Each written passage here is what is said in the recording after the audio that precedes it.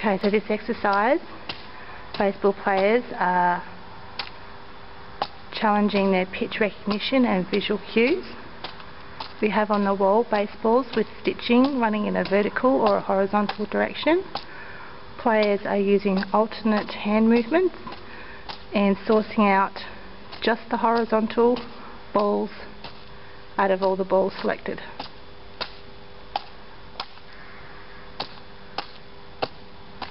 Keeping in time to the cowbell of 54 beats a minute. Players then change to vertical,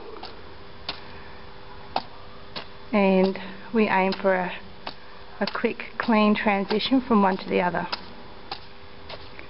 To make things more difficult, we can change the tempo or speed, or have a mixture of vertical and horizontal, one per hand. So this exercise is another challenging visual cue exercise. Players are following arrows within a baseball that indicate up, down, left or right, or no arrow which indicates a middle clap.